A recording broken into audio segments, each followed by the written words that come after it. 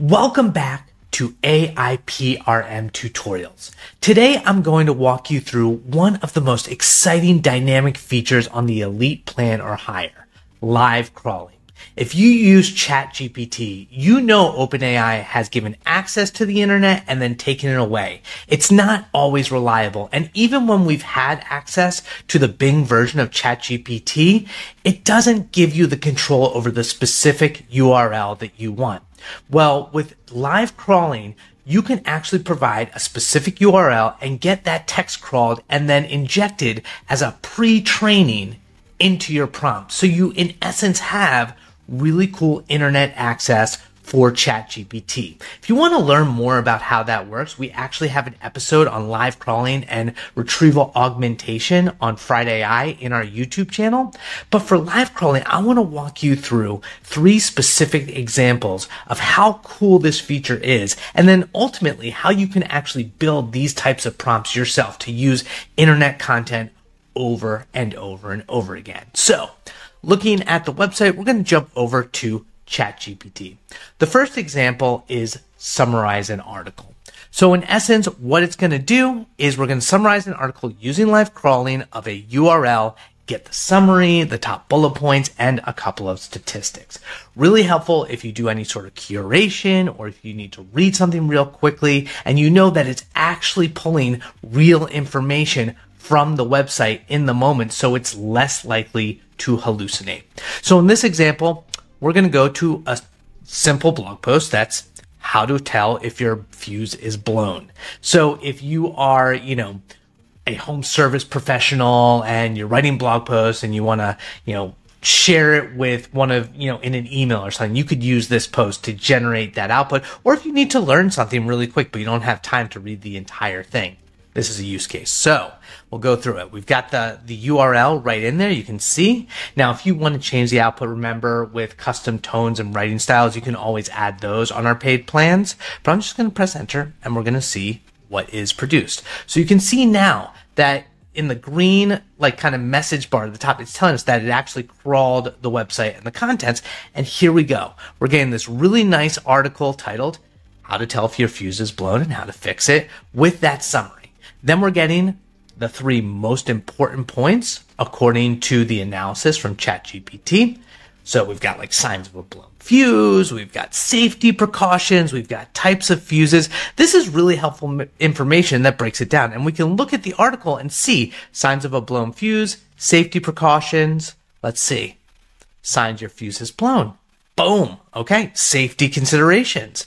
Boom. So this is everything that we were looking for is in the output of the ChatGPT based on the live crawling prompt. What's next? Okay, so I'm really proud. I actually wrote this prompt and it is live and available publicly. But, if you have written this great article, one of the best ways to share it is on social media. Now, at the time of this recording, Twitter is X, X is Twitter, whatever. But this helps you create really cool threads based on the text of an article that you've written. So in this example, I pulled this article from the healthcare publishing website Healthline, right? 11 tips to get rid of a cold faster.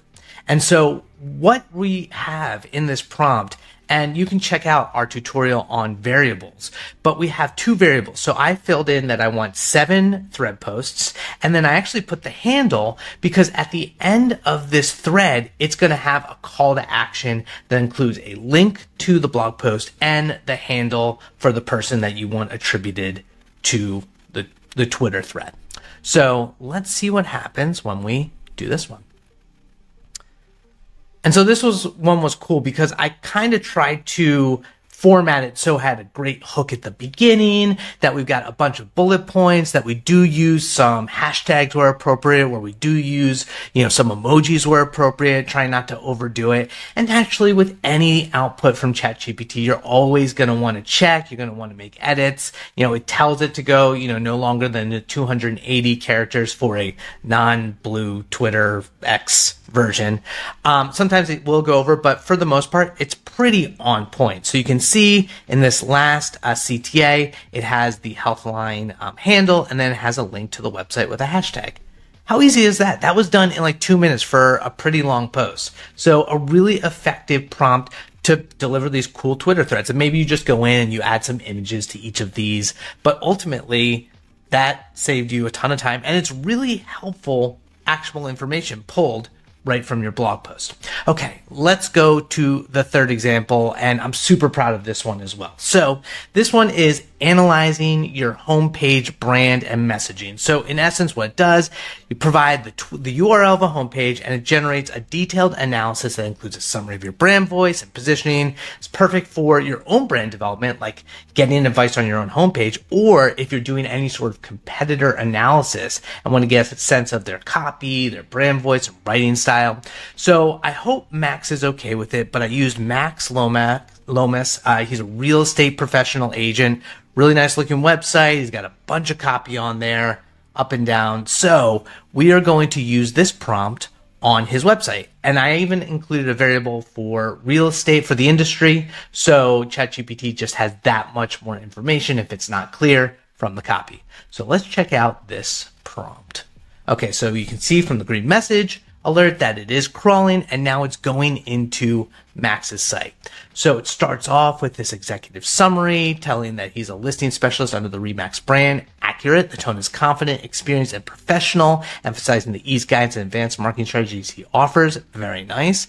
Now it points out 3 unique elements that he's written, that he has over $350 million in sales, over 1,500 families. Let's make sure that's accurate. Let's go back up to the top here, right? So sold over 1,000. Okay, so that's pretty close. And then, yep, 1,500 happy customers. There it is.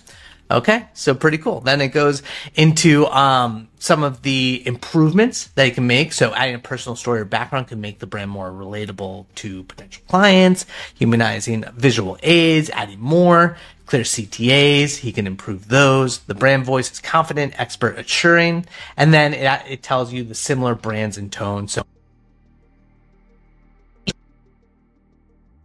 how helpful this is for anyone who's either trying to improve the copy on their own brand or trying to look at competitors. Now remember, this is just looking at the text. It doesn't look at the images. I tested this a few times, and it's really interesting because sometimes it'll make a recommendation for adding an image, and then I'll see on the website that they have it. I'm like, bam, this website is on it. So there you can see the value of live crawling. Now, in order to build your own live crawling prompts, there's a couple of key components.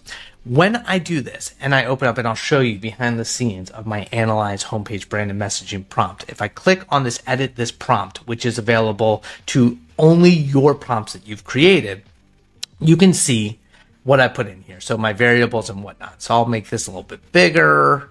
Okay, so we can see act as a brand specialist, industry, in the variable. That's how I'm using variables. Like I said, check out the variables tutorial.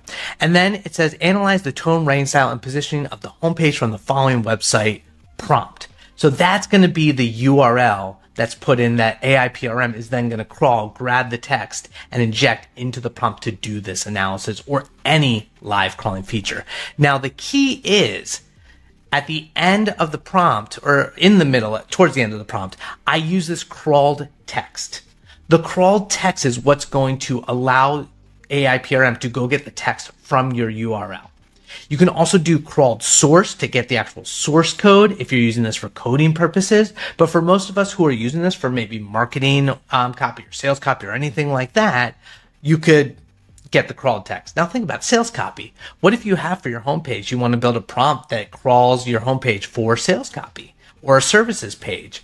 That's a really easy prompt to create using the crawled text and then making sure that the prompt is for the URL, right? So there it is. Now, one key factor when it comes to creating these prompts, if you do want to make it public, the only other major consideration is that you add this target language, because with AIPRM, you need your prompts to be accessible to anyone in any language. It's universal, right? So it needs to have all capital letters in between the brackets with target language, no space. Same with prompt, needs bracket, prompt, bracket, all capital letters. And then finally for crawled text or crawled source, bracket, crawled text, no space, all capitals, bracket. There you go. That's how you use live crawling with AIPRM. If you have any questions, come over to our site. You can see the step-by-step walkthrough. You can access these specific prompts if you want to try them out for yourself. It's on the Elite plan, but it is a really cool feature that just elevates ChatGPT, and you can do some really cool things with it. Thanks for watching.